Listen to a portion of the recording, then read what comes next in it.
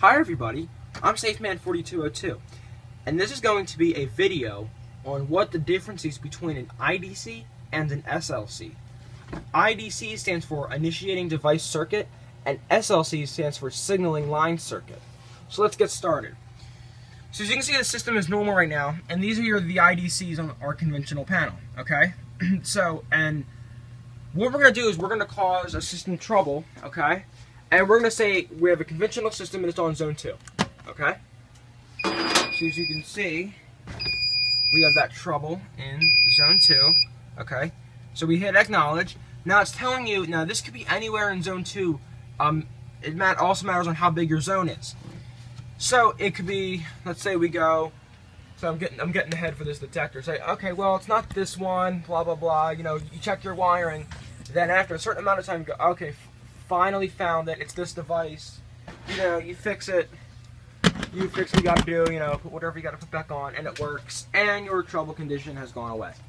But now let's say we're dealing with an addressable system, and you know, on convention it can take up a lot of time to find out which device it was.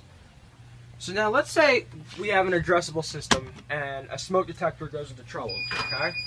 So, we come back to the panel, we're in zone 2, okay? We acknowledge our trouble.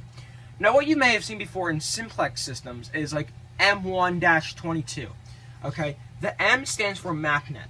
The M1 stands for loop, so it's the first loop, and the -22 is the 22nd device on the loop, okay?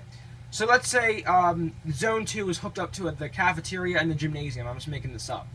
So on a conventional system, it'll say zone 2. Well, that means you got to go into the cafeteria and the gymnasium and find out which detector it was in either of those areas. But let's say it happened in the gymnasium, okay?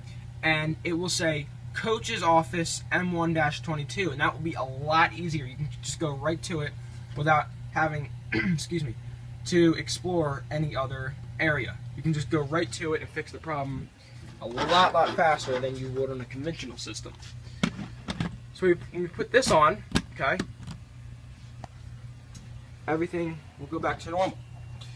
So that's basically how that works. Trouble-wise with IDCs and SLCs, again, IDC stands for Initiating Device Circuits, and SLC stands for Signaling Line Loop. Oh my gosh, Signaling Line Circuit. Excuse me, I don't know why I keep saying it. So I hope you guys enjoyed the video, and stay tuned because the next system test I hope to have some new devices again. Thank you for watching, and I hope you enjoyed.